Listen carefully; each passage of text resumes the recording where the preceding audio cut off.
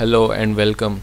In this video I will be showing you how to download and install Android Studio IDE on Windows 10. So let's get started. First of all, open your favorite browser and type in Android Studio IDE.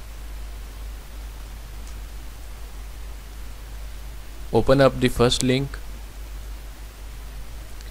and it's the official website of Android. So from here press this download link and you can read these instructions if you want to read. I'm not going to read, and I'm going to accept the license and download Android Studio IDE. And here we go. My setup is started, so I'll be pausing video here. See you when the process completes. Welcome again. My downloading process has completed, so now I'm going to install. So I'm going to press open from here and it is going to start the installation process. I'm going to close this browser. So here we go. Yes,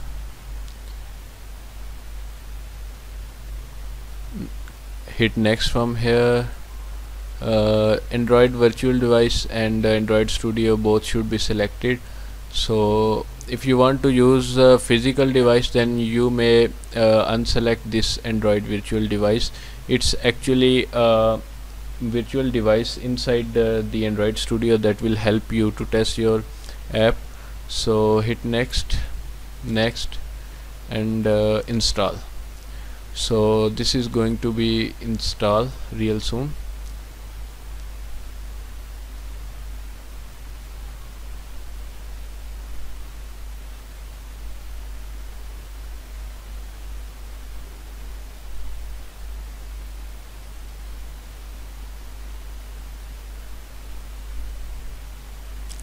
You can also see the process by hitting this show details button. It's actually extracting its resources.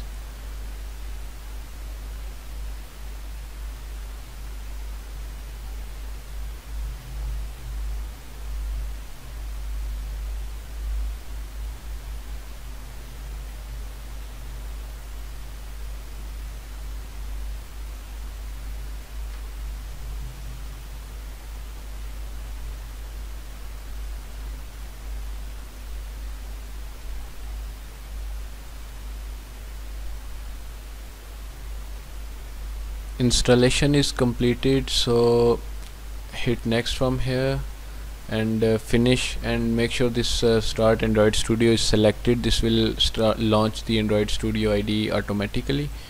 Finish, and here we go.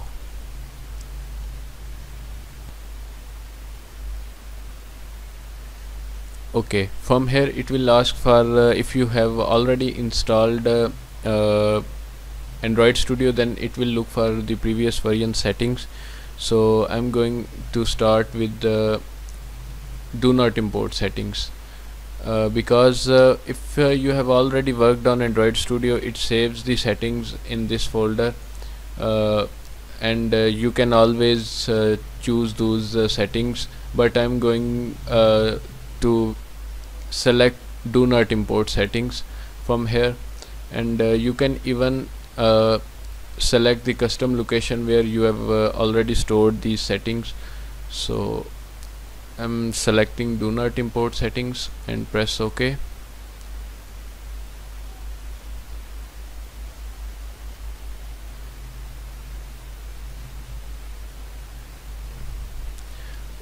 It is saying that the directories below contains configuration and system files for unused versions of Android Studio.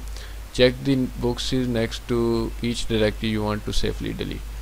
Actually, I had already installed Android Studio before this.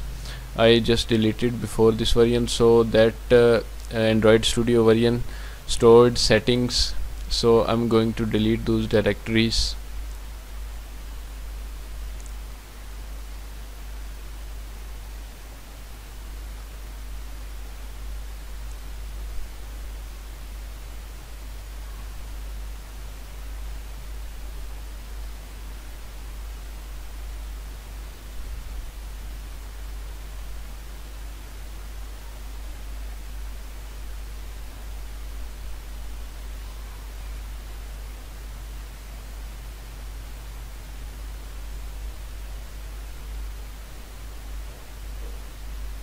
Finally it's launching.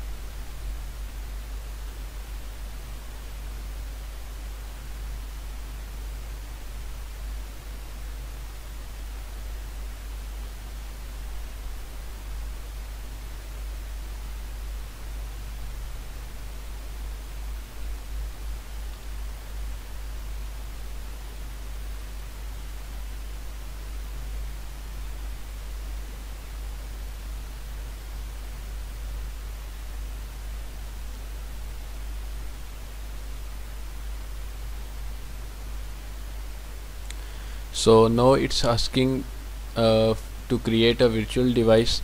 Virtual device will be the testing Android device on which all of our projects will run. So if you haven't selected in the previous video AVD, there was Android virtual device option. If you haven't selected that, then this window will not appear. So in my case I have selected, so I'm going to create a virtual device. So I will be choosing standard. You can always choose custom, and from here you can choose the Android Studio theme. If you like the lighter one, you can choose this one, but I like Darkola, so I'm going to choose that one and hit next from here. And this is going to install some things like Android SDK tools of 10 MB and accelerated Hexam installer 2.62 MB. So hit finish from here. Now it will be downloading and installing these components. It will take a little bit of time. In your case, maybe there could be more components, as I've already installed Android Studio, so then some of components will be discovered from there. Maybe in the previous version some left out, not deleted.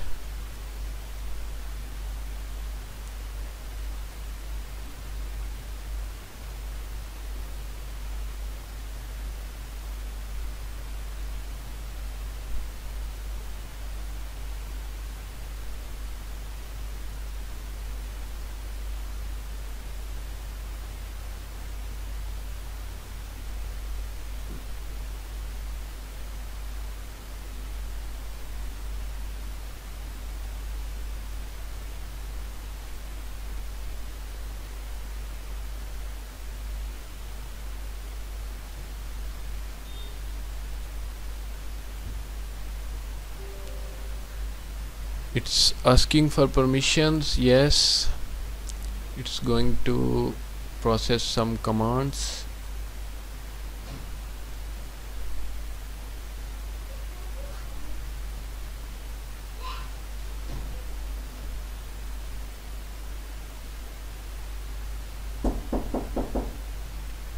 Setup is completed, so click finish from here, and here we go.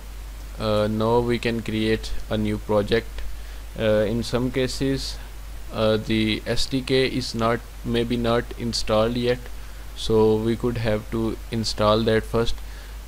In my case I'm going to start new Android Studio project. If SDK is not discovered, it will pop-up window will open and it will install the SDK automatically.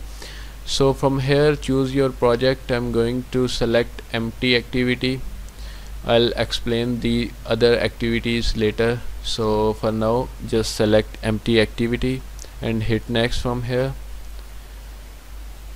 Here we need to give our application name, so I'm going to give hello world.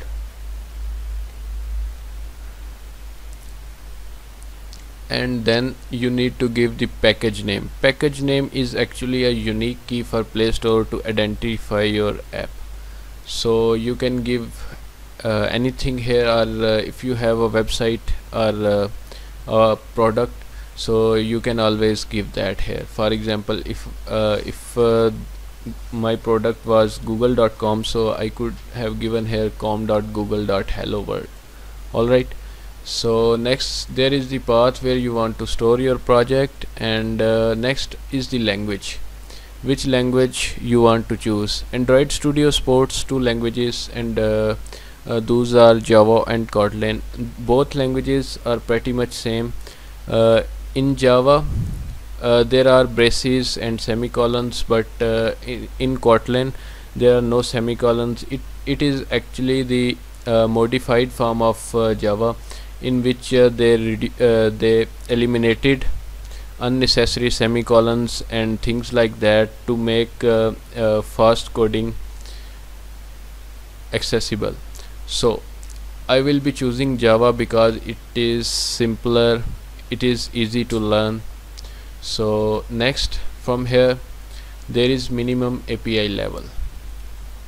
API level is something, for example, if you are using Android 4 KitKat or something like that, the minimum API tells us that our project or our app will support the minimum Android version. For example, if we have selected Android 4.0.3 here, Android 4.0.2 will never be able to install our app, because our minimum API level is 4.0.3. so select the minimum API level from which you want to target the devices. For example, I want to target 100% of devices, so I will be choosing here 4.0.3, because your app will run on approximately 100% of devices. If I choose Android 4.3 from here, it will be targeting 95.9% of devices. So for now I recommend to choose Android 4.0.3. so just leave other options as it is and hit finish from here.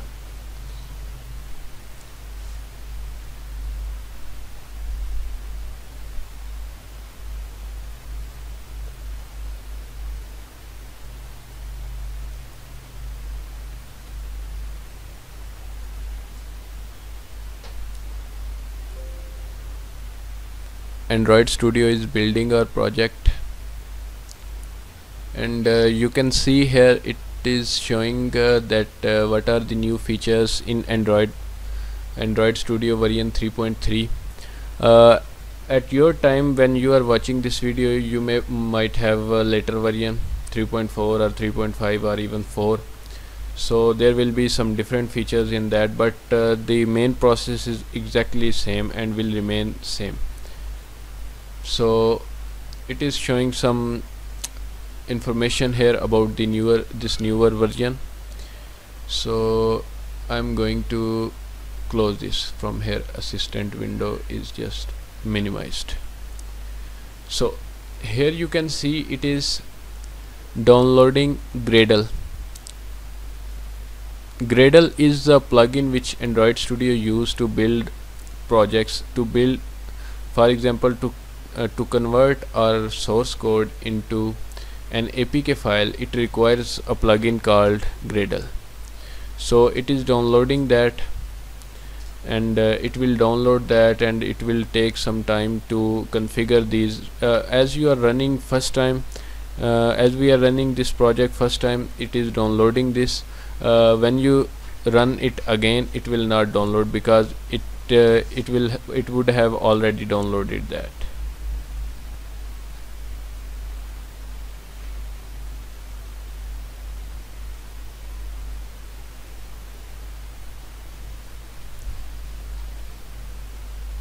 Here we go, our build is completed finally, and our project is built and configured, and in a moment this scanning files to index down there will be completed as well. So that's it for this video. In the next video we will start from here and move forward in this course.